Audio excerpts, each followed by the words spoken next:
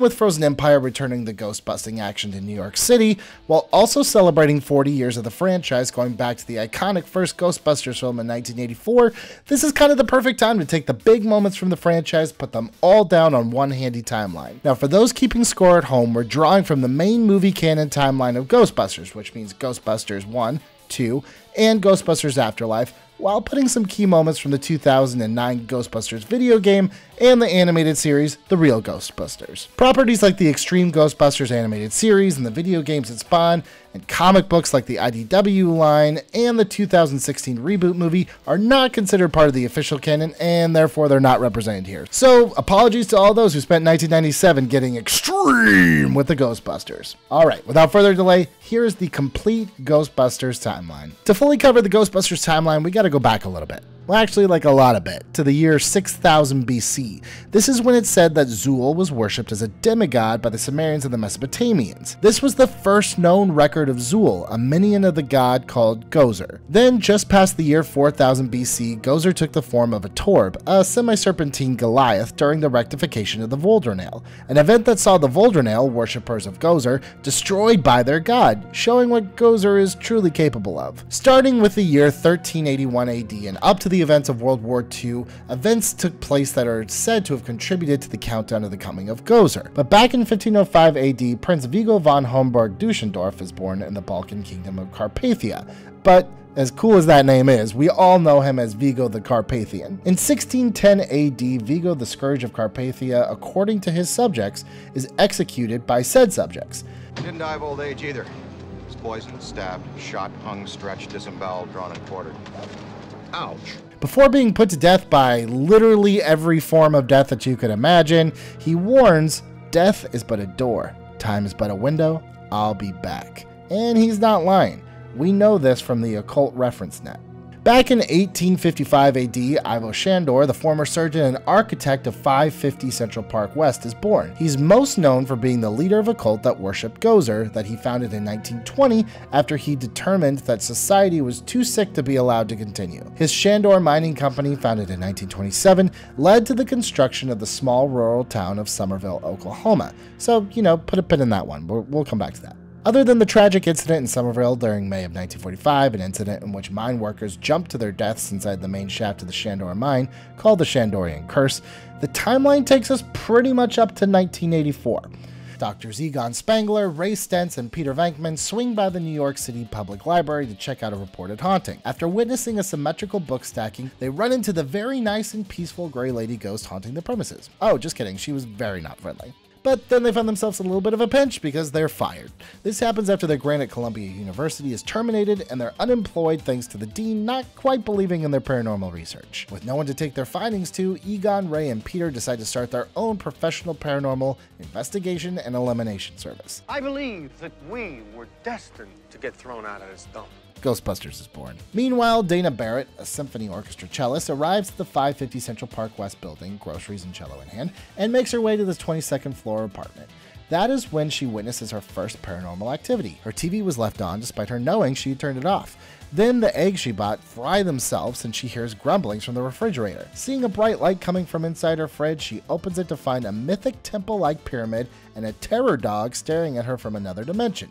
The terror dog bellows the name Zuul and she shuts it in a panic, leaves the apartment. So while Ray and Egon begin to research who this Zuul is, Peter, ever the romantic opportunist, I guess you could say, heads to Dana's apartment to investigate. Making unwanted advances while using the ghost sniffer, Dr. Venkman finds no traces of anything paranormal there. Dana has to force him out of the apartment. Seriously, Peter, stop. No means no. The Ghostbusters are a company without clients and close to going under, but their fortunes change when they get a call from the Sedgwick Hotel. While on the scene at the hotel, the boys in gray fight and get slimed by a ghost they would one day know as, shocker, Slimer.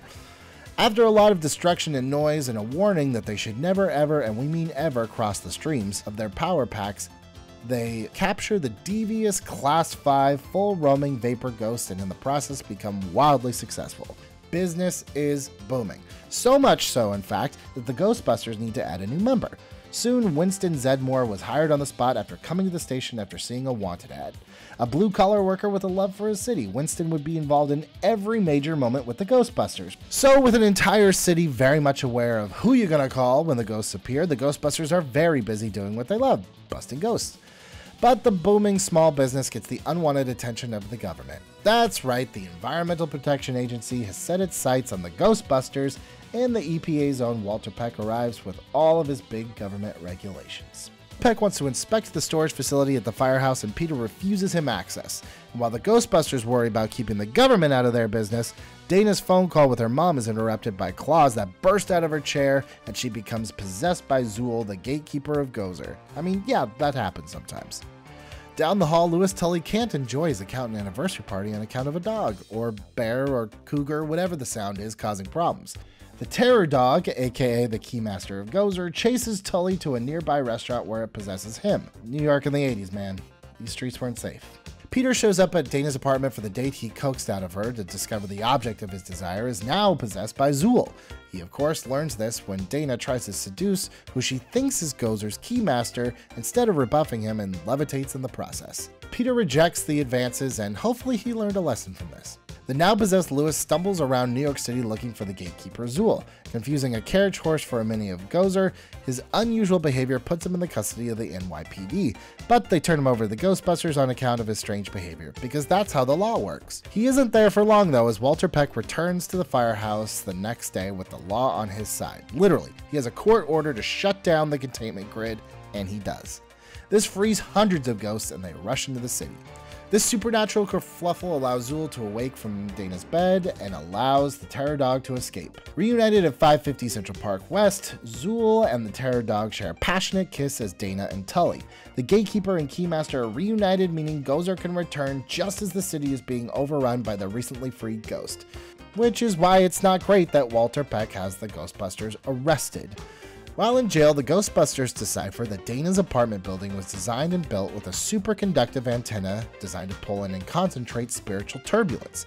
The mayor of New York City orders the Ghostbusters to be released, and they try to explain it all to him while the dastardly Walter Peck argues against them. The Ghostbusters watch helplessly as Dana and Louis take their Terror Dog forms as Gozer emerges in a female form.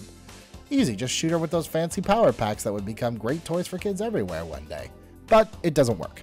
As Gozer disappears, the god tells them to select the next form it will take. The Busters try to empty their minds except for Ray. He thinks about the most innocent thing he can, the Stay Puft Marshmallow Man. A simple, cute corporate logo, and that is famously the form that Gozer takes.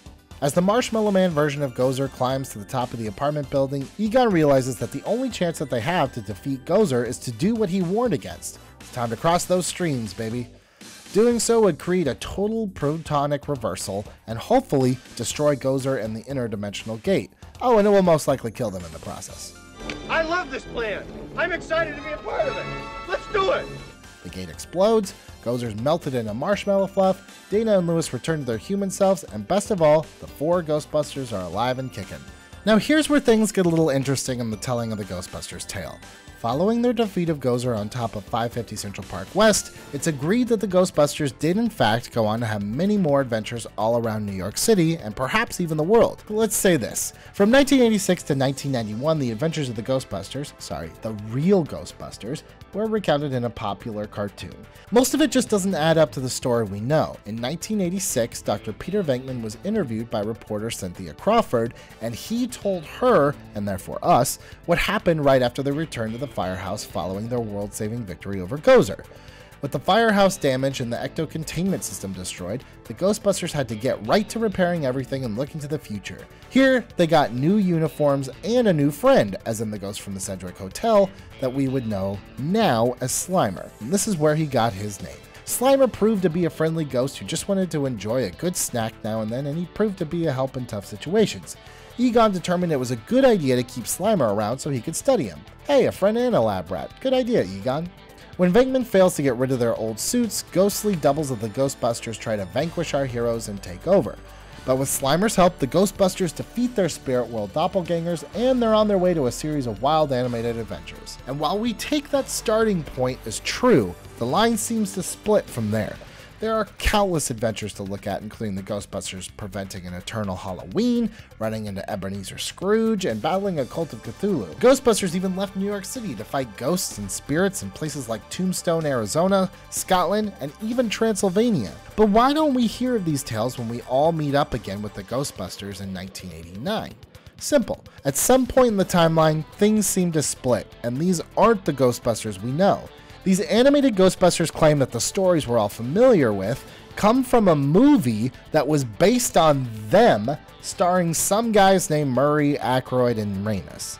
He doesn't look a thing like me. Oddly enough, though, later in the animated show, the events that take place after 1989, that whole Vigo the Carpathian thing we're about to get to, did happen in both timelines. Confused? Go grab an ecto cooler and just forget about it. Now, while the timeline itself seems to cross streams a little here, what is true is that things for the Ghostbusters we had come to know in 1984 have started to turn a bit sour. Though they saved the city in 1984 and went on to more adventures, late 1989 finds the Ghostbusters in a bit of a downswing, as in, the Ghostbusters have been shuttered. This was the direct result of the Ghostbusters being sued by New York, as in the entire city, the county, and the state.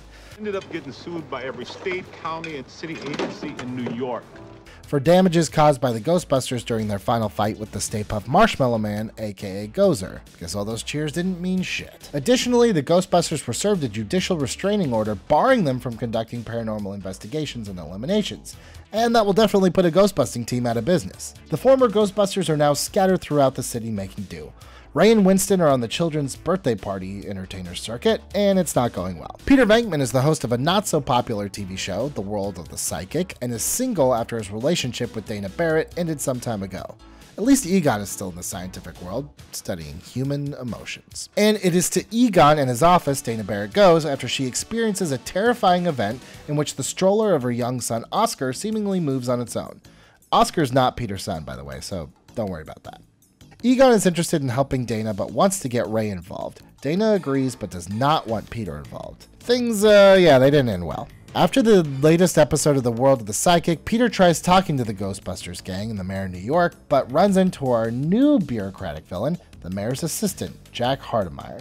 We also meet Dana's boss at the Manhattan Museum of Art, Janos Poha, who keeps making unwanted passes at her while she's trying to do her job of restoring paintings. Men, do not do this. Speaking of troubled men in Dana's life, Peter shows up at the bookstore owned by Ray and discovers that they are researching the problem Dana reported to them. The plot immediately begins to thicken when their research takes them to the spot where the stroller stopped after seemingly operating on its own power. They get strong readings, drill a hole in the street, and discover a deep shaft that begs for further investigations. All of this is a violation of the judicial restraining order against them. All of it. Unbelievable disregard for the rules, boys. Meanwhile, creepy Janos is about to get even creepier as he touches up a 16th century painting of Vigo the Carpathian. The painting shocks him and comes to life, orders Janos to locate a child, any child, so it can possess the child, and then takes over Janos himself. None of this is a violation of any restraining order. Yet. Seeing as Janos has Dana on his infatuated brain, he now seeks her Oscar as the child to get possessed. Back out in the city, or rather underneath it, Ray discovers a river of slime flowing under New York and collects a sample. However, Ray is pulled back up to the surface, but not before kicking a pipe that falls onto a power line that shuts down all the power in the city. I mean, the poor design plan is not exactly Ray's fault, right? Well, it is. And as we said, they are in violation of the restraining order. The Ghostbusters are arrested. Which is not good because Dana is left unprotected and the possessed Janos shows up to see if he can, just take the baby. This time, he's turned out. The Ghostbusters are put to trial the very next day. Like, the city really doesn't like them. Their defense is being led by everyone's favorite former accountant and Gozer Keymaster turned bad lawyer, Louis Tully. Naturally, they're found guilty. But when the judge overseeing the trial starts angrily insulting America's former ghostbusting heroes, a slime sample in the courtroom starts boiling and then explodes. This releases the ghosts of two murderers ghost skeptic Judge Stephen Wexler had previously executed. This allows our heroes to do what they do best, bust ghosts. With the day saved for the judge, he dismisses all the charges against them and wipes out the restraining order. The Ghostbusters are back in business, baby. This is a good thing because the weird slime is now all over the city.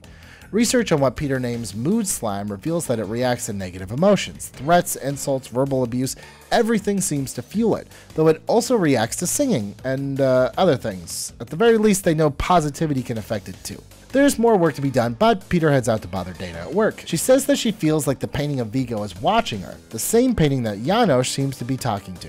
Creepy. Later that night, Dana and Oscar are attacked by a bathtub filled with pink slime, and she flees to Peter's place for help. Love is blooming all around as Lewis asks everyone's favorite administrative assistant Janine out. At the same night, Peter and Dana go to dinner to rekindle their romance.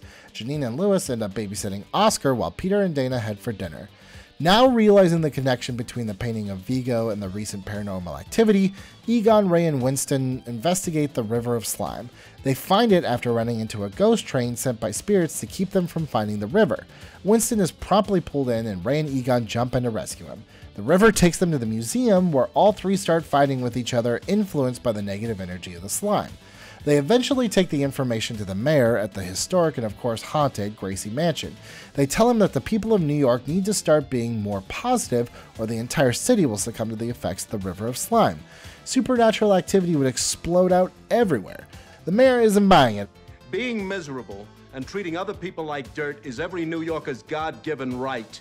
Jack Hardemeyer, the jerky jerk who loves to jerk, plays nice with the Ghostbusters and suggests that they speak with the people downtown instead of going to the press. And wouldn't you know it, Jack set them up to speak with folks at the Parkway Psychiatric Hospital. That's right, the Ghostbusters are going to an insane asylum. Meanwhile, on New Year's Eve, Janos, still under the control of Vigo, kidnaps Oscar, causing Dana to chase after them. She goes to the museum where she finds Oscar on an altar before Vigo. The slime is now covering the museum and slowly taking over the streets. That's when the mayor discovers that Jack the Jerk did. God, what a jerk. The mayor fires Jack the Jerk and releases the Ghostbusters. We're set for a grand finale, y'all. The Ghostbusters can't break through the slime to get into the museum to stop Vigo from becoming reborn in Oscar's body, and that is when they determine that they need a positive symbol to turn the city's negative energy into some good vibes. So naturally, they animate the Statue of Liberty via positive slime and blast "Your Love Keeps Lifting Me Higher" to raise everyone's mood. With the slime weakened, Dana saves Oscar as the Ghostbusters neutralize Janos with positive slime and face off with a fully armed and operating Vigo. Things start going haywire and Vigo takes Oscar again. But the newest member of the Ghostbusters team, Louis Tully, that's right, Janine put on one of Egon's jumpsuits on Louis and he's official, benefits and all, joins the citizens in a rendition of Old Lang Syne. The positive vibes and New Year's cheer weaken Vigo even as he possesses Ray. Winston uses the slime blower to drive Ego out and back into the painting. Egon and Peter finish the job and Vigo's dead.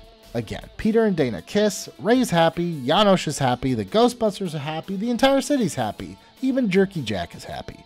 1990 is starting pretty damn good for the Ghostbusters. By 1991, the Ghostbusters were still going strong. In fact, they now have a contract with the city to handle any paranormal investigations, and all the work leads them to bring a new rookie to the team.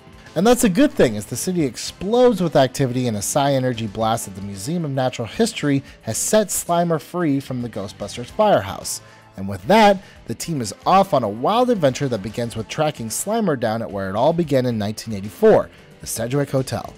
Soon they have to battle Gozer and the somehow returning Stay Puft Marshmallow Man, who's after a new name to our story, Dr. Alyssa Selwyn. From there they run up against their old nemesis Walter Peck, forced to work with them by the new mayor, and uncover the full story of the Grey Lady ghost that they first ran into in the New York Public Library. She was once the former chief librarian there, and she was murdered by her ex-lover known as the Collector. She haunts the library protecting a Gozerian codex that the spirit of the Collector wants due to his connection to Gozer. It's always Gozer, isn't it?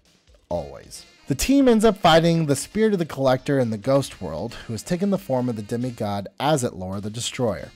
They clear out the museum and fight two Gozer cult leaders called the Chairman and the Spider Witch, while also discovering that there are nodes all around the city that these gods were protecting. The nodes act as a bridge of sorts between the real world and the spirit world, and the nodes draw in ghosts that feed into the destructor form like the one Gozer takes. All this could lead to really bad news for New York City. Man, this city is just not safe. I would not live there. This all leads them to the final node, the hidden island mansion of Ivo Shandor. Remember, the guy who built the 550 Central Park West building with selenium bars? Turns out Dr. Selwyn is a descendant of Shandor, and her presence seemed to trigger all of this, including the possession of the mayor, Jock Mulligan, by Shandor himself.